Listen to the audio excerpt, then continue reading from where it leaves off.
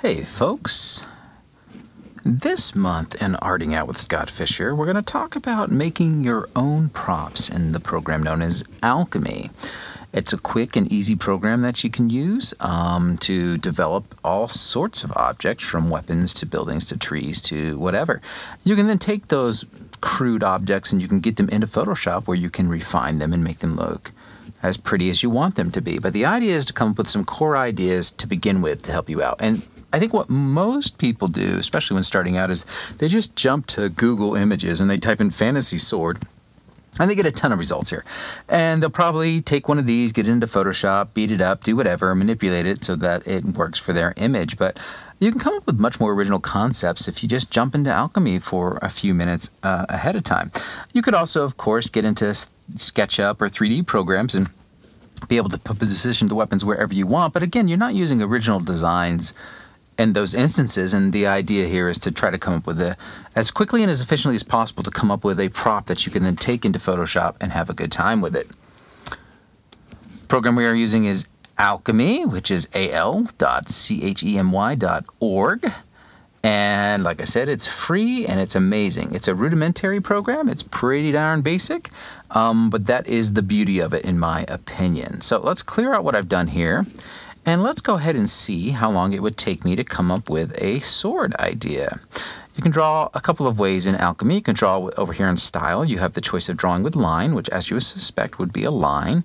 And you can choose also in Shape. Shape is a really neat one because basically whatever shape you make it's going to fill it in with whatever value and color you've selected in the program. So to start off, I often will go with Style, though. The other thing that Alchemy does, well, it does a ton of things, but for the purposes of this demo, the other thing that it does is it has a mirror mode, which is a beautiful mode, of course. As you know, Photoshop has this now probably, but this predates that by quite a bit, and it's just, I actually find it, again, super quick and super intuitive just to do it in Alchemy. So you find the center of it, which is what we've got right here. That's going to tell us where the center line is, where the two things are crossing. And then let's go ahead and come up with a sword design. So here we go. We got 8:44 on the clock in the upper right-hand corner. How quickly can we come up with a bitchin' sword that we can then take into Photoshop and do something else to it if we want to.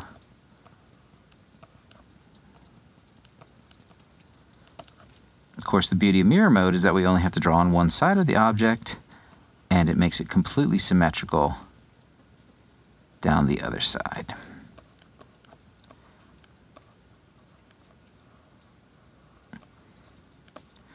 I don't know, it looks like I'm coming up with some kind of bird theme here.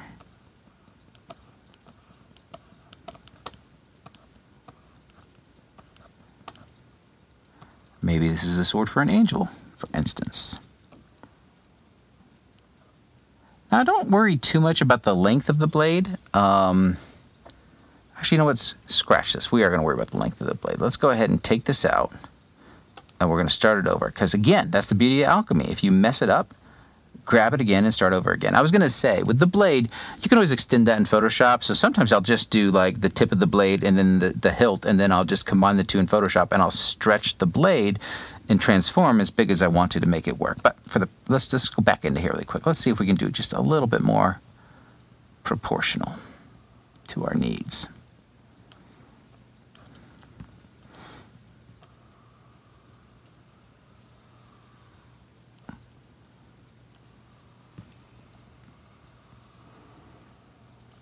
Because this is all about speed, and you can bust out, you can bust out, 10 of these weapons in no time in this program.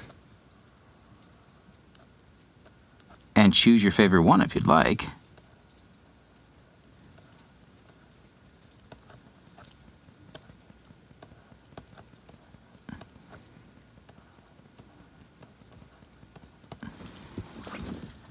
Okay.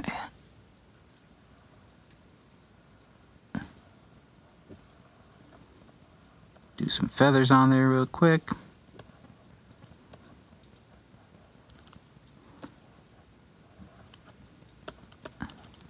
There.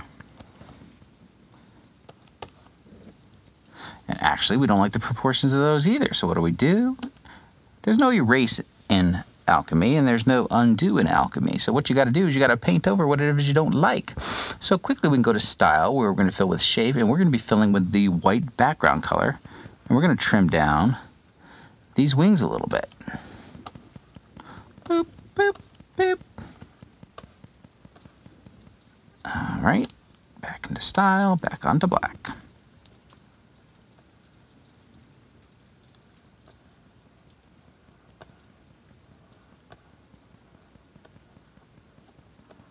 That's better for me.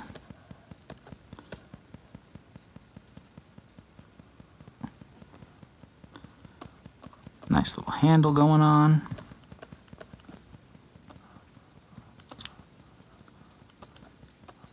We'll refinish the bottom of this in some kind of almost tail feather way. Continuing with that angel theme.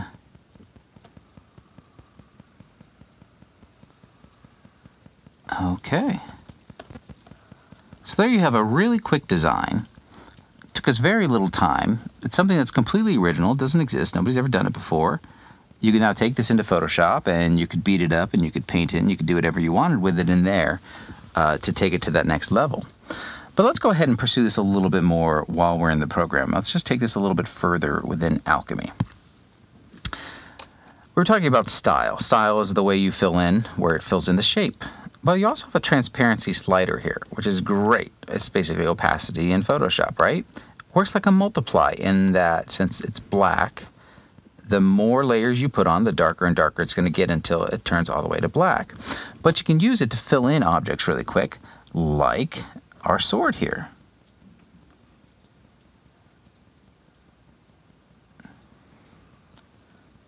You only have to fill in half the sword because we're still in the mirror mode.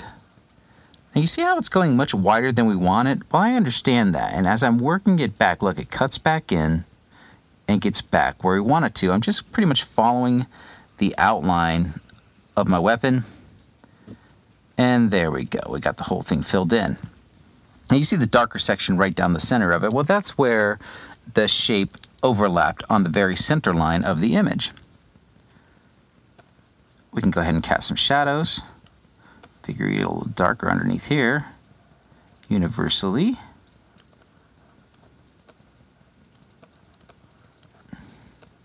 We can cut it in here a little bit, get a little dimension in there. A little of that happening. Let's go ahead and take the leathers of the sword handle a little bit further in value.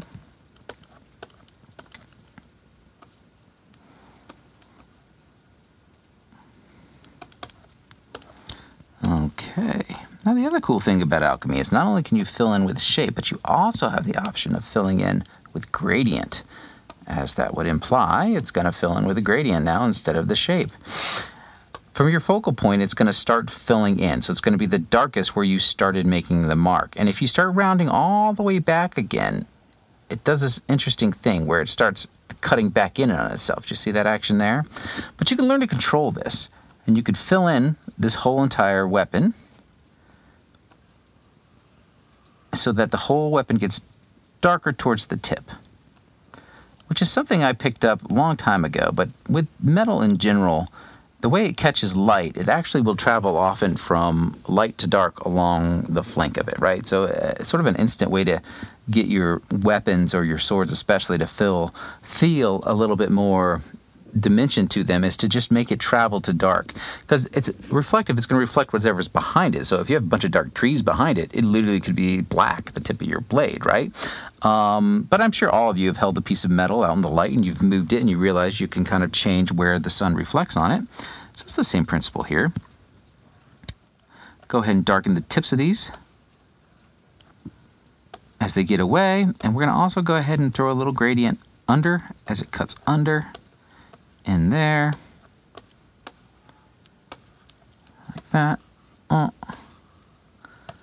like that there. Okay. Now we're actually going to start doing some asymmetrical work. So we're going to take it off of mirror mode. We'll leave it on gradient for now, but we're going to take it off mirror mode. So now we're only going to make a mark where we make a mark, and it's not going to duplicate itself on the other side. So you can go in with some smaller details, and you can give the weapon, the metal, the object, whatever, just a little bit more of a weathered look. Again, I do this with entire buildings where I'll build them like this in Alchemy really quick. And this is a way you can get like bricks and vines and dirt and stuff on the side of the building if you wanted to. Just a quick little way to make it so it's like not so mirrored of itself. In fact, I'll darken the entire side of the blade over here a little bit more so it's lighter on one side than the other. A little more shadow on this side. It kind of looks like there's a face happening in there, so we're going to roll with that. And now I'm actually going to take it off of gradient so I can not worry about that, and I can just fill it in a little bit more directly.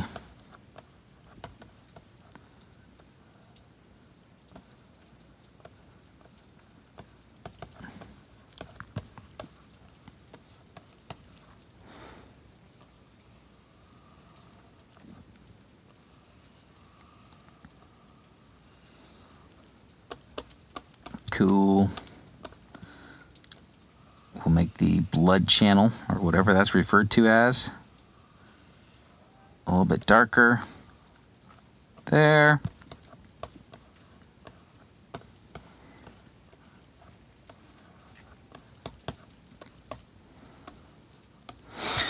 Cool. All right, now we can actually go the other way with it. So if we go ahead and flip over, well, we can do it a number of ways, but if we go ahead and just flip it to the background color, we're now on the white. We can start going in. Let's go ahead and turn down the transparency of it so we can be gentle with this, but we can go in and we can build up the highlights on one side of this thing a little bit.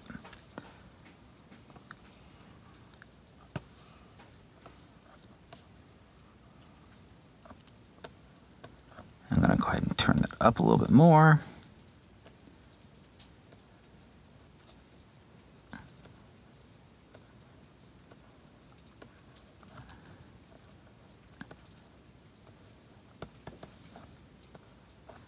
And I'm just kind of thinking about the way light might travel over this.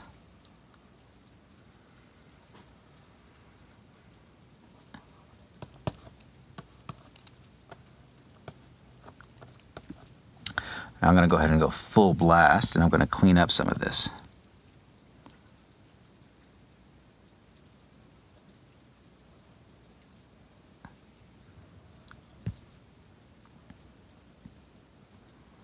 Now look at that, it's totally filling it in, but I'm not going to panic because I haven't lifted up my stylus yet. And as soon as I go back the other way, boom,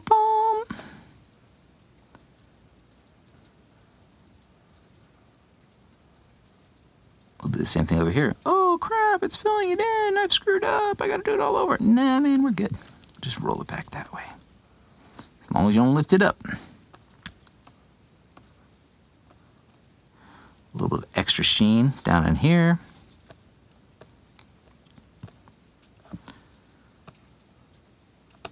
All right, now I'm going to actually go ahead and switch it back onto line again so we can go down the far side of the blood channel and give it a little bit more bling. And we'll do a couple scratches here and there.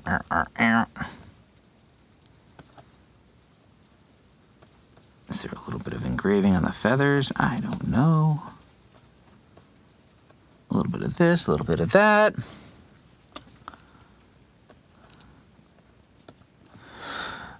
We can go ahead and get back onto style, and you can do cool things like take a chip out of it.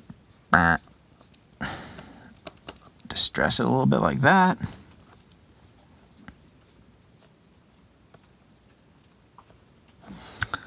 And then you could just, just keep tinkering with it until you like the way it looks.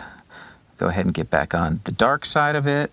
Cast a little bit more shadow from the bridge of the eyes over here. I guess they're eyes. I don't know. Kind of looks like a skull. Looks like some kind of old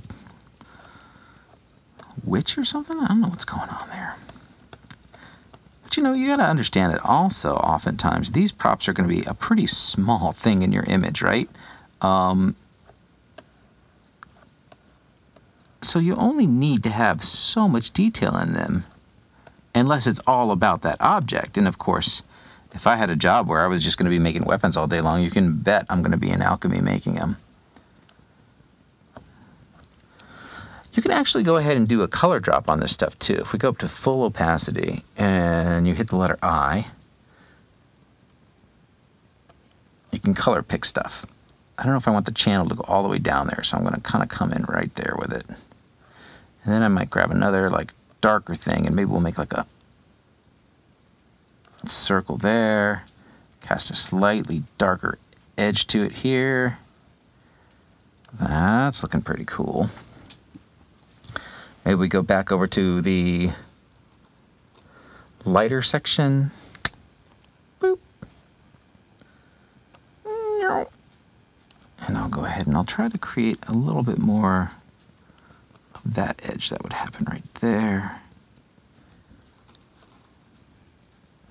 There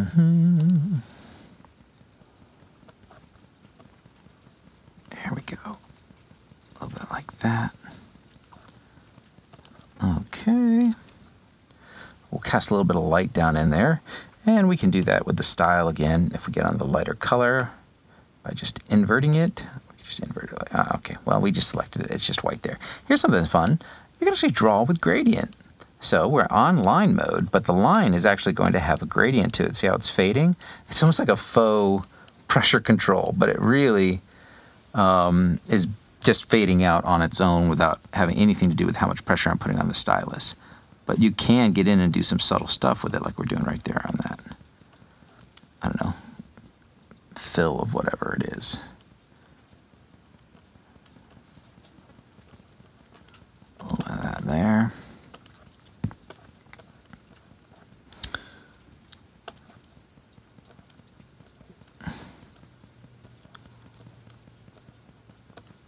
Who knows, some kind of spooky eyes there, whatever, man, it's fantasy. We can do what we want to.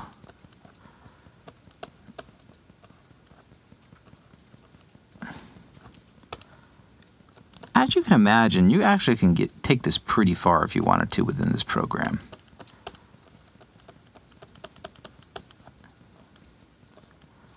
But I really like it just to save me the homework of having to do this on my live image in Photoshop. If I already know where my weapon is going to go or my sword is going to go, oh man, this just makes life fun. There's one other thing I'll say about this as well. I like breaking out, like if you're slogging on your image in Photoshop, you've just been working on it for days, it's actually kind of a refreshing change of pace to be like, oh, I need a sword, or oh, I need some kind of big-ass demon, or whatever, and you can jump into this program, and it's almost like you can take a break for a second. You've probably already thumbnailed it out. You probably already know where this object's going in your image, so, you know, it's just going to be a matter of, you know, making it here, enjoying taking the break from Photoshop itself, and then getting back into Photoshop with this, and manipulating it and put it right where you've already probably designed that it's supposed to be.